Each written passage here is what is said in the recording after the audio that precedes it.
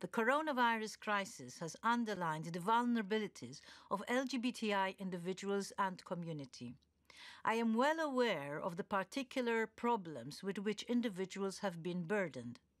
In one EU country, a counselling service has seen a 50% increase in calls, while concurrently an LGBTI hotline reported an increase in suicide attempts by a third. In another country, youth homelessness has risen because of student dormitories closing and students losing their part-time jobs. I called on member states to pursue their efforts in protecting all European citizens, including those who are the most fragile, to make sure we leave no one behind in our response to the crisis. Our new LGBTI plus equality strategy will address this too, as well as the work the Commission has been doing over the past 4 years. We have seen some progress, as illustrated by the report on the list of actions to advance LGBTI equality, which we published today. Attitudes have improved.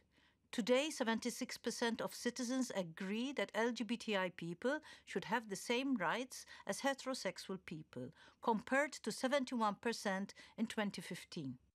And the law has improved. Today, marriage equality exists in 14 European Union member states, and registered partnerships exist in another 8. But there are still serious obstacles. According to a new survey from the Fundamental Rights Agency, 42% of LGBTI people in the EU feel discriminated against over the past year, compared to 33% in member states where support for LGBTI equality is high. Discrimination against LGBTI plus people is truly an EU-wide problem. As we mark the International Day Against Homophobia, Transphobia and Biphobia this Sunday, I am convinced the European Union will do more. This is also why we are having a dedicated virtual citizens dialogue with you to ensure that we continue to address the needs as we fight the pandemic together.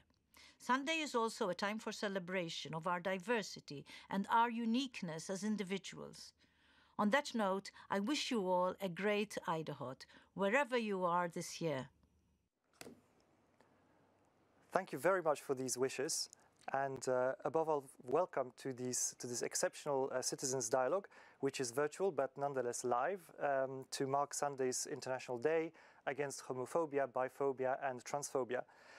Welcome first to all of the people around Europe who are listening to us today and who will have also the opportunity to ask questions. And on that, a reminder that you can listen to us in English, but also in German and in French. And big thanks to our interpreters for that. And finally, of course, welcome to Commissioner Helena Dalli. It's great to see you in 3 dimensions, in addition to in 2 dimensions on the video that we saw earlier. Commissioner, you are at the initiative of today's event, and that is also because you are indeed the European Commissioner for Equality. This is your job as of December last year, but you have plenty of experience in dealing with LGBTI plus issues.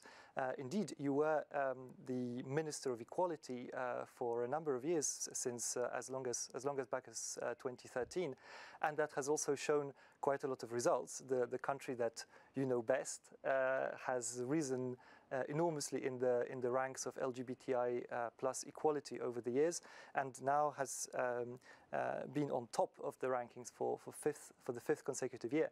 So really a heartfelt welcome to you. And let's jump right in, maybe with the first question. So what do you think is the impact of the coronavirus on the LGBTI community? That would perhaps be a very topical question to start with. Yes, my thoughts are with LGBTI people in situations of confinement, whereby they may be in confinement with homophobic parents or relatives maybe, or who may be in situations of violence. But it's not just my thoughts which are with these LGBTI plus people. We have been in the field during this crisis. when I say we, I mean the Commission has been in the field in the sense that we worked every day communicating with individuals, communicating with parliamentarians who work in this area of policy. We have been working with civil society, NGOs who work also in this area of policy, and therefore we have been tracking and seeing what the situations are. And I must say that we have encountered some dire situations.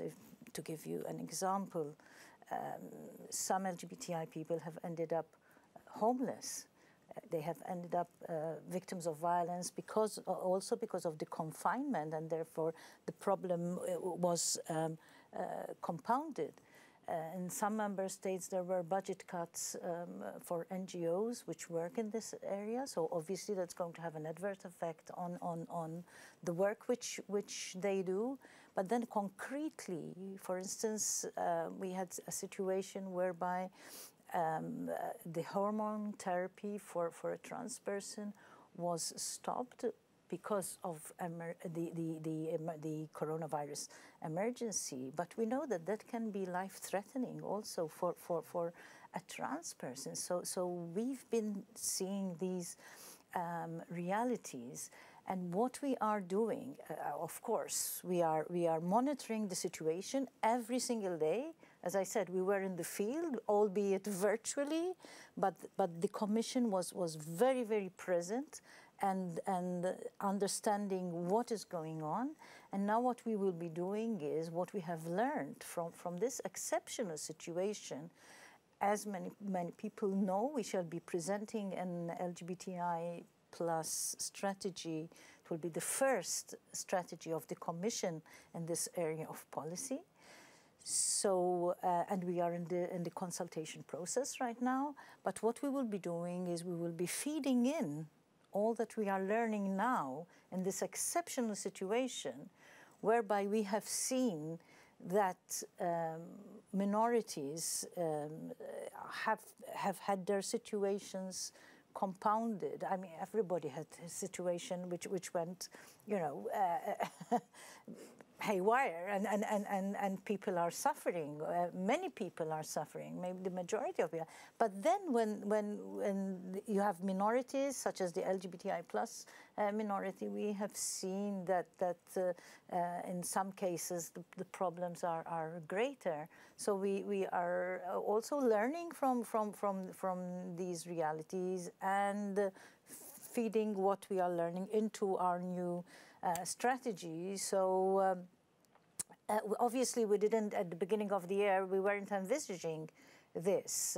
But I think this is going to make our strategy even richer now with this experience and with us having concentrated a lot of our work during this time that we were teleworking and video conferencing and all that. So we have a more solid presentation because we are including all this. Mm-hmm. That's great. It's very good to hear that there is a silver lining to all the difficulties, that at least we can learn from them. Yeah, we should always try to learn from situations, but that doesn't, of course, as I said in the beginning, my thoughts are with these people who, some of them are really, really in a very bad way. Yeah. Yeah, and maybe that would be a good opportunity to pass to one of the first questions that we have received.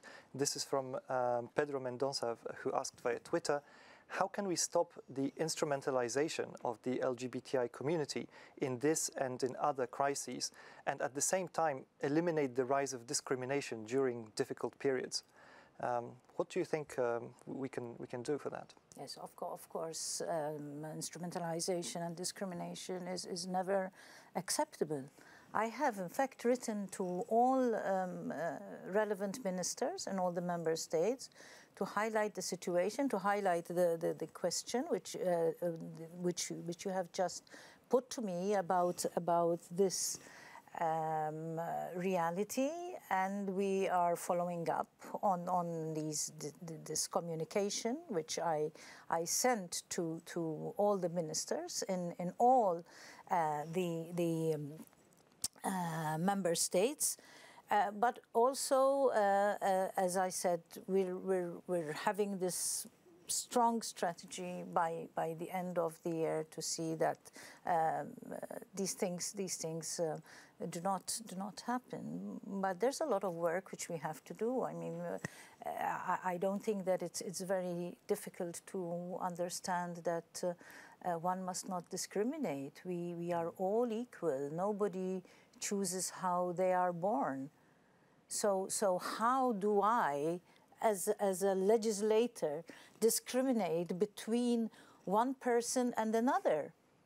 You know, so for me, it's a no-brainer that there should be no discrimination whatsoever. But then to actually have legislation which discriminates, there's a lot of work which we have to do there. But we must make people understand that we are all equal, and we are all have our rights.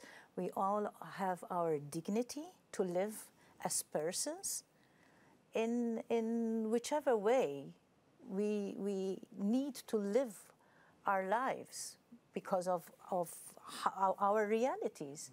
You know, so for many people it's not difficult to understand, but there's some people who, I mean, as you can see, we can see from the FRA survey, which is very, very worrying in spite of the fact that there has been some progress in terms of acceptance. I hate to use that word because who are we to accept or not accept someone, but for want of a better word. But there has been a steep rise in discrimination as well. So obviously we are very, very worried about that, and we have to be more vigilant on member states. And that is why I communicated with the various ministers, and why we are doing the follow-up. And also, once we have the strategy, we will see that the strategy is being adhered to. But there's a lot of work which has to be done. And the President speaks of a union of equality every time, you know. So the Commission is really working hard to reach this union to have this union of equality. But the fact that we are speaking about it every day, the fact that there is, for the first time, a commissioner with the portfolio for equality is a very strong message to Europe, to the European Union. So we are working every day on this union of equality, and when we have these cases in various member states, of course we engage and we do all that we can so that not one single person in the European Union is discriminated against. Nobody deserves to be discriminated against. We, as I said, we are all born equal, and on that line of thought, on that philosophy, this is how, you know, we have to legislate, and we have to present our policies with that always in our mind. Mm-hmm. So equality is a work in progress, and it's something that we work on very, very much, also including through this LGBTI strategy that you mentioned, Commissioner. And maybe that would be an opportunity to go deeper into one topic that's maybe particularly complicated, namely that there are people out there who suffer not from just one type of discrimination, but from several types of discrimination at the same time, if they happen to fall into several minority groups that are sometimes discriminated against. And that is a particularly difficult reality to manage. And this question of what's called intersectionality is indeed a very important one from a policy perspective. How do you think is important that is going to be in this new LGBTI strategy that you mentioned? Yes, thank you for this question, because I find in my work that quite a lot of people put groups or minorities in sections, and as though they were a homogeneous group, you know, but it's not like that at all. A person may be gay, may be a migrant, may have a disability. So we are many things. We are not just a straight person, a gay person, a trans person. No, we all have these intersections. Okay, so we have to be careful when we are, for instance, when we are working on our strategy, that we don't put everybody in one basket. We can't say LGBTI plus. Okay, so no, because there are these various strands in one person, and we have to be cognizant of this, and we have to make sure that we address these multiple realities of the different people we are addressing. As I said, it's not one homogeneous group, but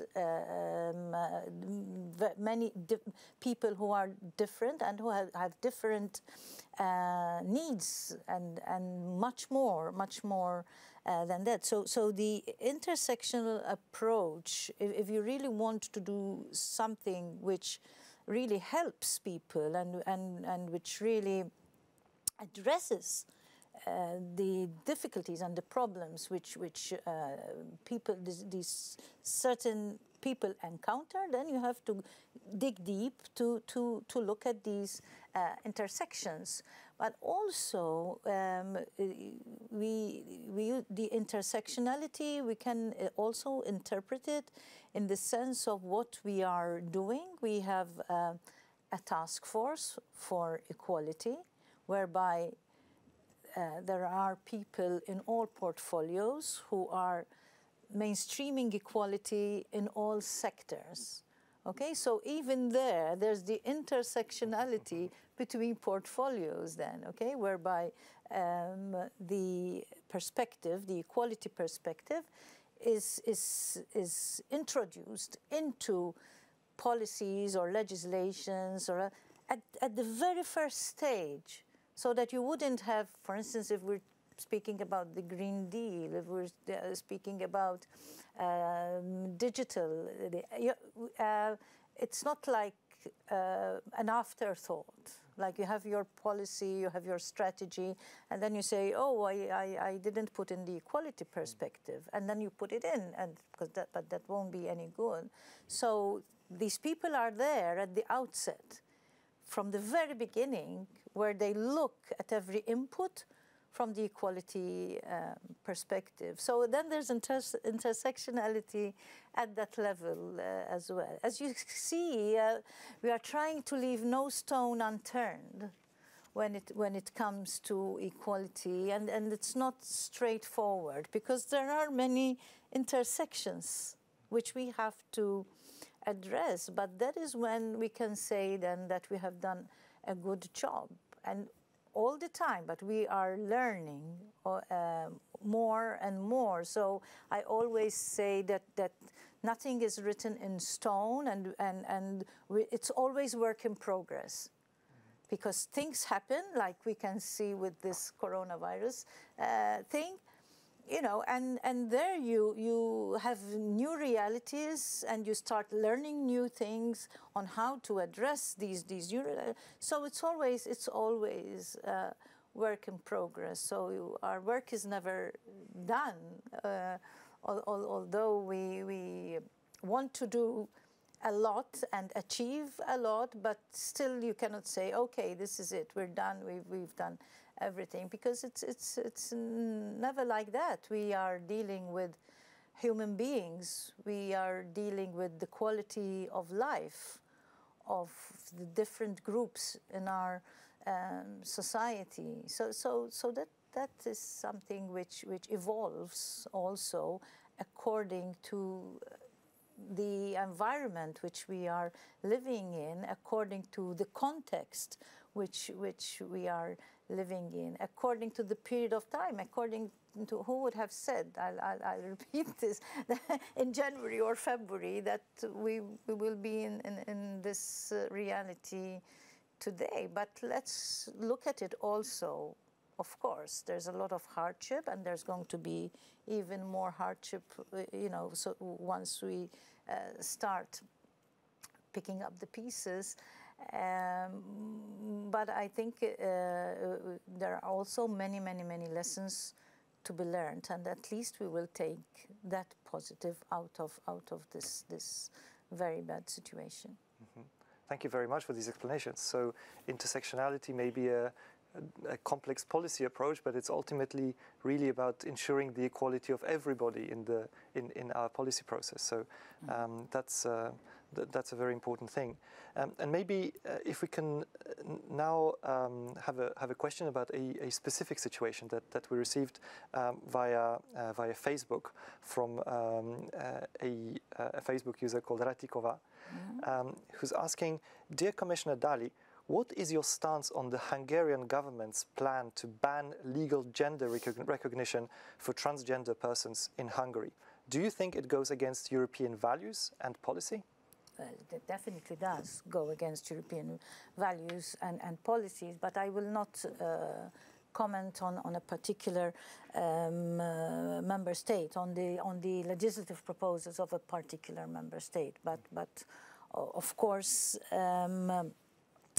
rights of trans persons are protected in the European Convention of Human Rights and have been addressed in the Court of Human Rights, and trans persons have got redress from the European Court of Human Rights. So there is an instrument, but it's very appalling that today, when we know all that we know, that nobody is a trans person through any fault of his or her own, and that we still see these things. I mean, for me, it is incomprehensible, especially when we know. Again, I will refer to the FRA survey on the high rate of suicide, for instance, there is among trans youth. And obviously this is because they are not accepted in their societies or by their families, or they are bullied at school. So now we have no excuse. We have the science, we have the data, we have the research, which is telling us, and when I see that data, and I say, why are we doing this? Think of the parent, think of the mother of that trans child or teenager who committed suicide, or who comes sad from school every day because he or she is being bullied. So I really cannot understand how people with such responsibility as legislators can do this when we know what we know. I mean, if this was 60 years ago or 100 years ago, when people knew much less than we know today, and they were doing these things, nobody said anything. But today, it's atrocious that when we know what we know, and then we see that there are legislators amongst us who are proposing such legislation. Okay, the Commission can, if it's the case, can issue infringement procedures, start infringement and all that. But for me, that is not the way also. I mean, we really must make legislators understand that trans people are people like me and like you, and they deserve to lead a good life. Like, we all want to be happy. We all want to be on the job that we want to do, to work and have a family, and this is what, you know, all people aspire to, I think. So why make life difficult or impossible, I would say? Because the trans people who commit suicide is because they think that life has become impossible for them. Why? Why do we do this? It is people with a mind and a heart who are legislating. For me, I really find this very, very difficult to understand as a legislator myself. As a minister in my previous life, I presented many laws in this area of policy, and I'm not saying that I had an easy time because I had a lot of opposition, but I spoke in this way to explain, tell me what are we doing wrong, and tell me why you can be right in wanting to discriminate against people because of their sexual identity or because of their sexual orientation. And then I could see from the country I know best that when we proceeded, because I could proceed, because obviously the government has the majority in Parliament, and I could see then, even from surveys which we had after legislating different pieces of legislation, that people realized that the day after we passed the law, for instance, on marriage equality, or the legislation on trans rights, on sexual identity, when we outlawed reparative therapy, and people realized that, you know, the sky didn't fall the following day. Life went on as usual, and it's actually, for many people, this doesn't affect them at all. You know, so if it doesn't affect you, why support people who want to keep LGBTI plus people out of the way and saying, no, you don't deserve rights because you were born trans, or because you were born gay, or because you were born intersex? I mean, can you understand this? Because I find it very, very hard, and therefore we must continue speaking about these things, because I am sure that even these people who are presenting legislation in this way, when they think about what they are doing, probably in their heart of hearts, even if they just maybe ask the question when they put their heads on their pillows at night, what if he were my son? What if she were my sister? Would I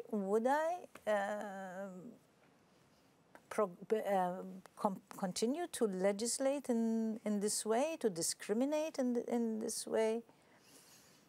So I always say that we must put on the shoes of the person we are trying to understand and walk a few paces in those shoes. And that is when you will be in a position to speak about the reality of that person. Unless you do that, you have no right to speak for that person, because you don't know what the experience of that person is. Whatever situation, I'm not speaking now about LGBTIQ reality or whatever situation, before you speak about it, you have to, and that is why I said during these 2 months of COVID, we were engaging every day. So the Commission was present every day with these communities, so that then we can understand and then be able to come out with policies and with legislation and with recovery plans which take in this reality, because we have engaged, we have studied that reality, and we could understand it. And only when you can understand a reality are you in a position to do something about it or not do something about it. Because you can cause harm also by omission, by not doing something. And that is what I say to member states who have not legislating, that even there, obviously, there is a problem, not only in member states which propose legislation, as you have mentioned, but even by ignoring the reality and not addressing it. Thank you very much. Indeed, and it's good to hear that change is possible, and that change is for the better, not only for the people affected, but also for, in fact, for whole societies, if we do the right thing. And maybe if I can pass to a question about an issue that is that really concerns a lot of people in the LGBTI+ community, and that is a question from Stamatis, who asked by Twitter, what is the Commission doing for recognizing the rights of same-sex parents in the EU? He mentions that a birth certificate issued in Spain with 2 same-sex parents is not recognized in Greece, and this discriminates against EU citizens and children. Yes, in fact, the Commission is in contact with the Greek authorities on this situation. But as you may know, there was the Coman et al. Case, whereby the Court of Justice confirmed that a person's status remains the competence of a member state. Okay, so there is there, but also member states must comply with EU law.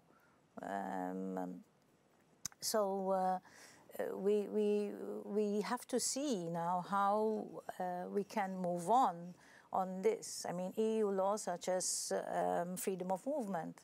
Okay, so they must be recognized in all member states, but as far as their status is concerned, that is the competence of member states. But when there are such cases, we engage with the particular member state, and we try to see how to solve the situation. I see. So some advantages from EU law, and definitely a dialogue that we lead with the member states. Very good. We only have time for a couple more questions, but maybe let me take this one from ILGA Portugal, the International Lesbian and Gay Association Portugal, who asked via Facebook, Dear Commissioner Dalli, considering that Friday is the International Day of Families, how do you consider the impact of the COVID pandemic is affecting the freedom of movement of rainbow families within the EU? A related question to what we just discussed. And your first part of the question was? Sorry, it was considering that Friday is the International Day of Families. How do you consider the impact of the pandemic is affecting the freedom of movement of rainbow families within the EU? Well, right now nobody is moving from... I haven't seen my family for 2 months, but we must celebrate on this Family Day the diversity of families. For me, a family is not only a family which is related by blood, but I think that the most important thing, whether it's a family related by blood or not, I think it's the love which makes a family. So in whatever form that family has should be treated as a family, because it's a nucleus of people living together, and therefore they must have their rights like all other families. So we must be bolder maybe in recognizing and not be deterministic in the sense of what makes a family and what does not make a family. Okay, because there are there's the old concept of the traditional family, but that's no longer. We have so many different forms of families. We have single-parent families. We have same-sex marriage couples with children. So there are many different forms of family, and this is what we should celebrate on the International Day of families. And true, as we were saying, Corona has had a disproportionate effect on LGBTIQ families. Okay, so that's a reality too. But when it comes to EU legislation in terms of freedom of movement, of course, that is EU law, which every member state should adhere to. That's a very clear message for the International Day of Families. So that's good to hear. We're nearing the end of the time that we've got, but maybe one last question. In fact, I think we can take two questions together because they're quite similar, and they're about a pretty difficult issue. So we've got both of these questions came via Instagram, and the first is from Kangurong S, who asked how the EU Commission will react on the so-called LGBTIQI-free zones in some Polish regions, villages and towns. What has the EU perhaps already done against it? And a similar question from Poca Haunted, asking what does the EU plan to do against other EU member states that accept LGBTQI-free zones? First of all, I condemn very, very strongly these these so-called LGBTI-free zones.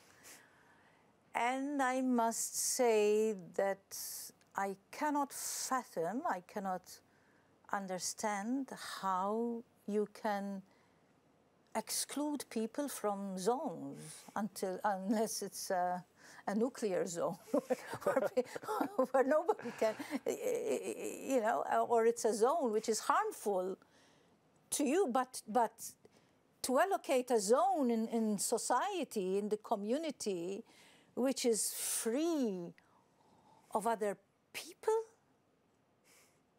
how does that work? I mean, I really find it hard to understand. Obviously, we are all bound by to respect the fundamental rights charter, but it seems that this is not being observed, and Article 21 is very clear on prohibiting any form of discrimination. What I can say here is that EU law says no discrimination. We are covered with EU law on discrimination in employment. So my question is, if there's this LGBTI plus free zone, then what does if I work there, and what does my employer say? You can't come to work because I'm located in an LGBTI free zone, and you cannot come to work because you are gay or because you are trans or whatever, So how does that work?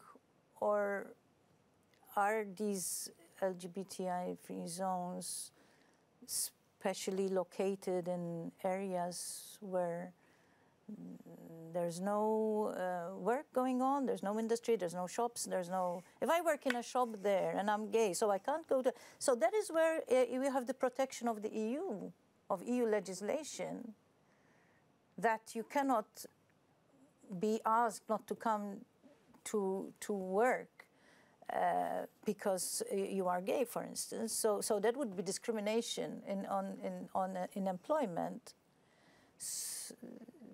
So there is this kind of protective legislation which protects from discrimination. But I am very, very concerned about these, not least because I don't understand the logic. I have been trying to think what, you know, but I don't understand the logic of this, and it's a very, very sad situation that in 2020 we have legislators who have these things on their minds, things which well-meaning people don't understand. So it's back to, you know, what I was saying before. What good can come out of these? Because we should legislate for the good of people. We should legislate to improve the lives of people. How are we improving the lives of people by designating an LGBTIQ-free zone? Are LGBTIQ people attacking people, and we want to, you know, I mean, I'm trivializing maybe the situation, because sincerely, I just don't understand what is behind these moves, and the Commission is very, very, very concerned about these realities, and unfortunately they are happening. But you know, we can condemn, we can use the law which is existing, but we can do more. We can do more, and obviously we are taking all this into account when we are working on our strategy, and we will do all that we can, obviously within our competence as a European Union, so that we put an end to these things. But also, as we were saying earlier, it is important that we have this dialogue, and that, you know, we engage, and we try to make people understand that that is not the right way to move on, by undermining and setting aside and ghettoizing other persons in the community. We see it happening with other groups, with other minorities, with ethnic minorities, for instance. You know, so it's happening all the time. So we still have a long way to go. And the European Union is not just an economic union. We must remember that. It's a union of values, it's a union of equality. So it is up to us to see that we don't have these situations, and we will do all that is within our competence to change this mentality. And I say I don't understand because probably there are other motives behind these actions. Because when you see things in the most natural way, in the sense that he or she is a person like me, so why do I want to make his or her life more difficult? Life is fragile for everyone. We all have our problems, we all have our difficulties. So why do we, because we have the power to legislate, in this already fragile life, which we all have, why make it more difficult for certain groups? These groups, these people we are speaking about, in their everyday life, they have their ups and downs. They get sick, they get depressed, like everybody else. So why use legislation to compound the realities of these people? It's really unthinkable. I don't understand how people can think these things. You know, if we all think of one another as one big human family, we all want the best for our families. We all want them to be in good health. We want to love them. We want to be happy. So why do you impose sadness and depression on people just because you can? That's my question to these people who present and propose this type of legislation. And I hope to get an answer, but I won't hold my breath. Indeed. Thank you very much, Commissioner. I'm afraid our time is up for today, and it's maybe a bit of a difficult issue to finish on, because of course it touches the difficult realities in some of our member states. But we've also had messages of hope, of looking at everybody as an individual, as opposed to categorizing people needlessly. Exactly. And we've heard messages of determination, which I think is a great message to take out of today's Citizens Dialogue. So let me just maybe thank everybody for participating in today's event, and wish you again a very, very happy IDAHO bit on Sunday. Thank you, Commissioner.